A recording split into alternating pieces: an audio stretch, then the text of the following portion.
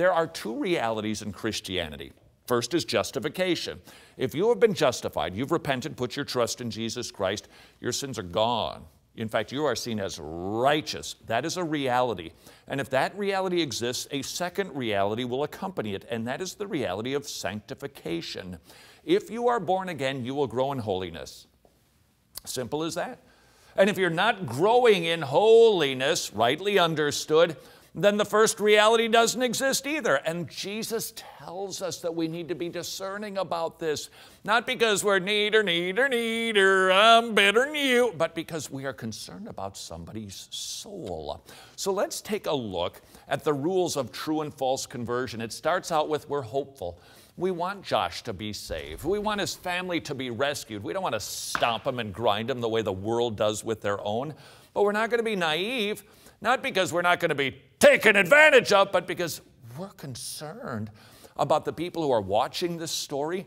Look, our job, remember, we're not the church. We're not judging Josh's salvation, but he's given us reason to be concerned for him. So we're hopeful, but we're not naive. Jesus has given power to the church, not to you and me as individuals, but to the church, to judge his soul and give a stamp of approval and declare on earth what's already been declared in heaven. 1 John 3:8-9 gives us another rule. He who keeps on sinning is of the devil. That doesn't mean that Christians don't sin, but Christians don't keep on sinning. Now you say, well, what's keeping on? There are two things to be considered when it comes to discerning the state of somebody's soul: the type of sin and the duration of the sin. Josh was doing some pretty big, nasty stuff. Josh was doing it for a pretty long time.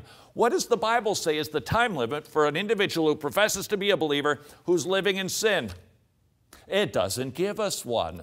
Why? Because the Bible's brilliant, and there's a gazillion scenarios, and the Bible doesn't say if somebody is committing the sin of lying for more than 6 weeks and 2 days, they're not a Christian.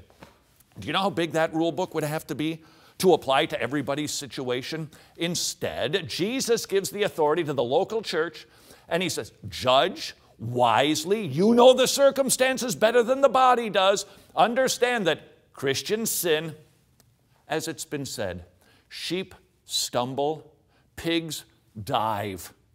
Sheep hate it, pigs wallow in it.